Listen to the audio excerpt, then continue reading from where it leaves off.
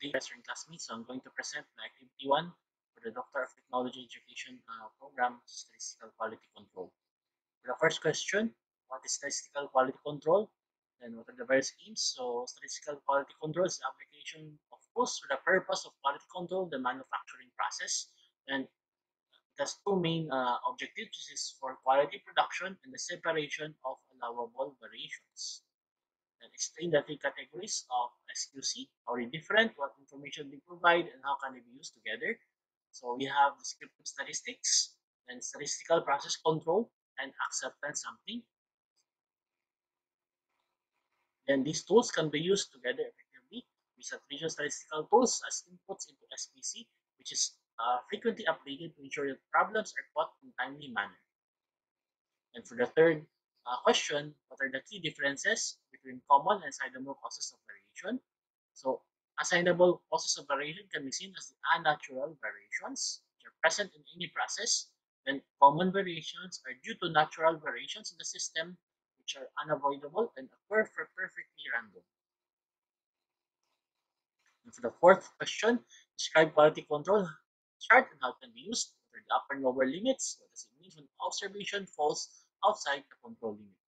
Examples of our product or services are plotted on the control chart outline. We interpret the chart to determine whether the variation in the process is normal or abnormal. If variation is normal, the process is assumed to be controlled. Then if the variation is abnormal, the process is assumed to be out of control. The chart tells us whether it is likely that the process has changed. If the process has changed or is out of control, then it is likely that we are producing defects. For the fifth question, explain the differences between an X bar and R chart, how can be used together, and why it would be important to use them together. So, for the main principle, the X bar and the R chart should be used together. The inaccurate average temperature would have been detected by the X chart, and the changes in the temperature would have been detected by the R chart if we look at our example of using a microwave oven.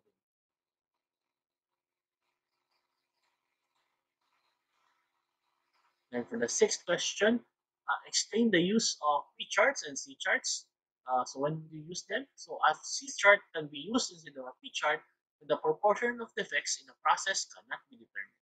So the proportion of faulty units in sample is recorded using a P chart, then a C chart is used to keep track of the amount of flaws in the sample. For the seventh question, explain what is meant by process capability. Why is it important? What does it tell us, and how can it be measured?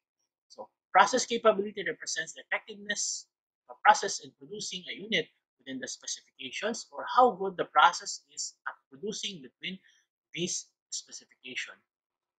The capability provides the understanding of process improvement, often used with control charts to determine if the outputs are as expected or if an unnatural variation has caused the process to produce out of the specification, leading to expenses and wastage. For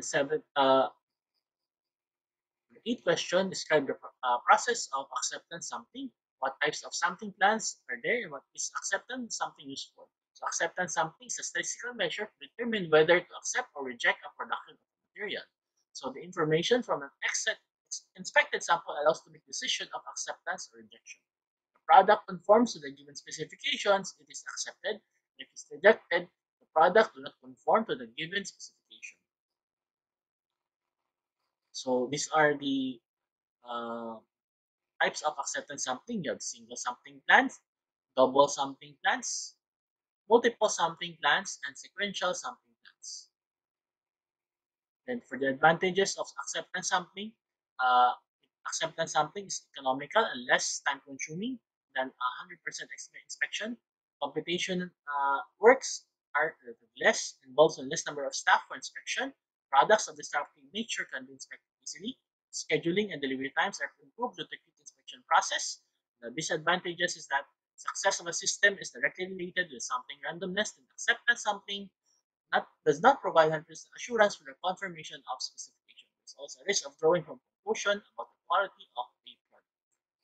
So this is my reference. Thank you and have a nice day ahead.